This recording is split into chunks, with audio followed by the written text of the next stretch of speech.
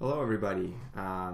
Today I want to do a little reflections on this YouTube experiment again. I did a little bit of that when I hit about 25 videos, and now I'm up to almost 50, and I wanted to just take a few minutes to reflect and think about how it's gone so far. And this is just going to be a straight up vlog episode. This is really just for my own benefit, but I'm going to throw it up there anyway. So I've done I think 48 videos so far. This will be number 49 over 15 weeks. So I started at the very end of January this year, and I've averaged about just over 3 videos a week for that time. Now I have noticed I've gone through 2 distinct slumps in that time. And right now I'm kind of going through another one, just kind of a creative dry spell, I guess. I've started out doing mostly just this talk to the camera, talk to the camera, and use it like a journal. Written journals I've never been able to do, but the video is in some ways much easier to do. So I started doing that, and then I decided I'd give a try to doing some video game let's play style videos. That gave me an opportunity to learn some more about the video creation process, screen capturing, encoding, all that kind of stuff, which has been very interesting and good for me to learn.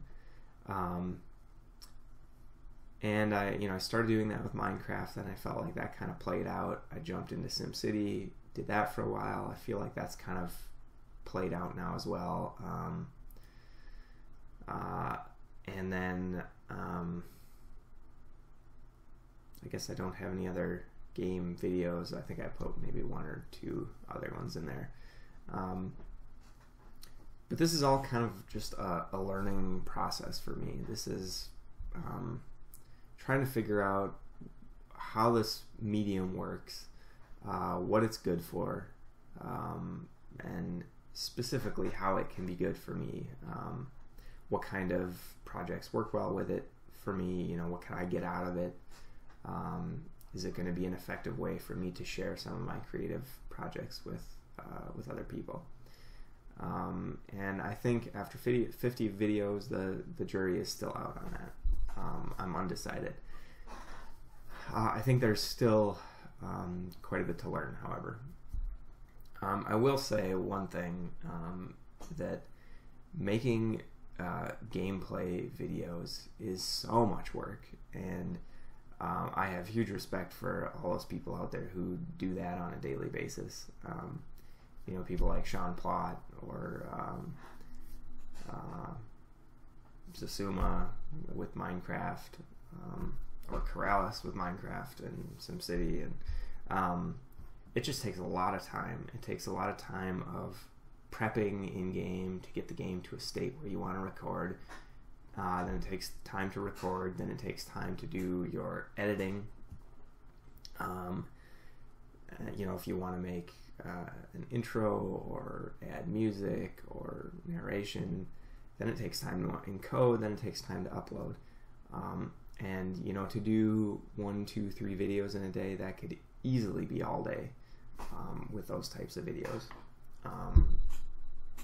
Especially for more complicated things. I've been playing Kerbal Space Program lately, and if I wanted to do a video that there's so much to it. So much time has to be spent, designing and creating your spacecraft, first of all.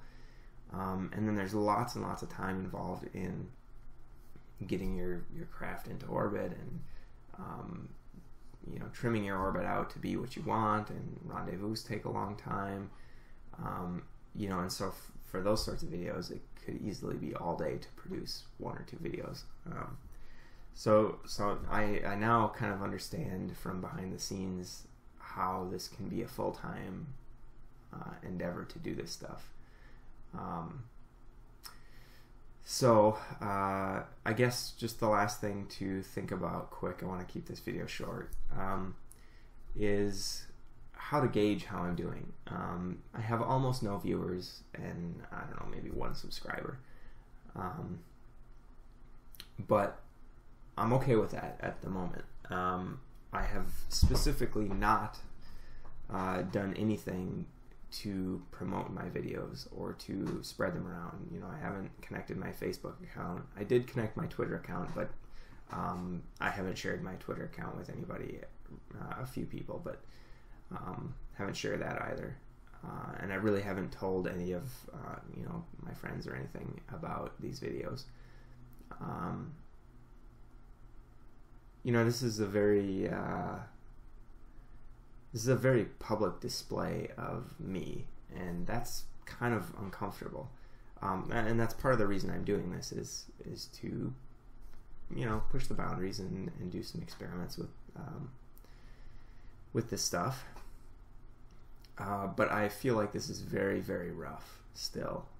You know, 50 videos in, I've learned a lot, but what I'm doing is still very, I feel like it's very sloppy. There's still a lot of production type of stuff that I need to learn, you know.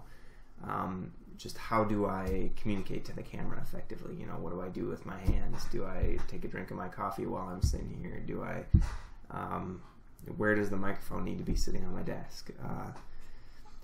Am I a person who just rambles a lot, and so I need to, you know, record 15-second segments and then, you know, edit all that together afterwards? You know, that's all stuff that I need to learn. I also need to learn, you know, how does my personality work with video? You know, some people are just very charismatic. They get on camera and they make you smile, they make you laugh, and they draw you into whatever they're doing. I don't know that that's me. I think I'm a much more calm, slow-paced, analytical kind of personality, and that maybe just doesn't really work very well on video. So, although Jamie on the Mythbusters, he's kind of like that, isn't he? He's very deadpan and not very entertaining. He still has a television show. Oh well. So maybe there's hope for me. Anyway, that's kind of where I'm at. I'm in this kind of creative slump. I don't really feel like I want to go forward with. I haven't gotten any recent inspiration for any gaming videos. I am still working on the storytelling and video game stuff. That's work that's going on behind the scenes. I also am developing this back of the envelope series, and I've done 2 of those so far.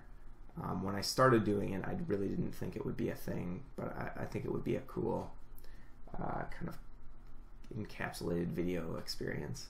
Anyway, it's where we just take some interesting topic and do some back of the envelope calculations to see how well our gut instincts line up with reality when we really start to put actual numbers to things. So it's kind of an exercise in estimation, but it's also interesting.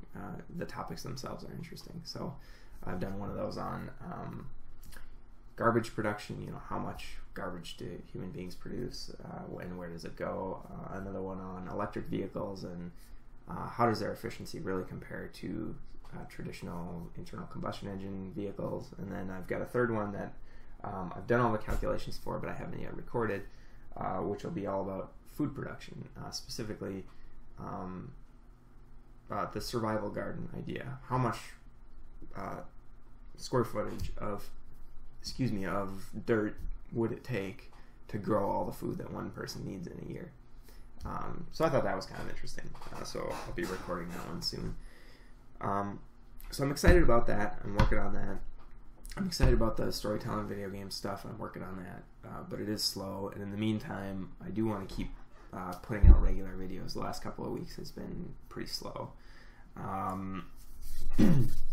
So I may try and do some Kerbal Space Program stuff because it is really fun. It's so cool. I mean, you get to pretend you're an astronaut, and you know, that's what I wanted to do when I was a kid, by a long shot. And it's still super fascinating and really interesting to me. And this is kind of a vicarious way to to realize some of those dreams. So, but if I can find a good way to actually put it on video, I may do that, but I'm not really sure how that's going to work. So, well, in any case, I'm at 10 minutes. I think I'm going to leave it there. This was just a chance for me to sit down and think and just talk through how things have gone so far. So I will, I'm sure, come back to this, do another one of these sort of reflection videos, maybe when I hit 100 videos, perhaps, or sooner if I feel like it, I suppose. So anybody who is watching this, if you enjoy this video, hit the like button. Please subscribe. Go check out all the other videos. You know, subscribe if you do find stuff there that you like. Comments are always welcome. Suggestions, criticism, comments of any sort, really. And of course, requests if you think a certain type of video or more of something or whatever would be good. Please give me suggestions as well. So anyway, I hope everybody has a great day. Those of you living in Minnesota, I know the weather is not ideal for May, but we'll make it through, I guess, somehow. So in any case, everybody have a great day, and I will see you next time.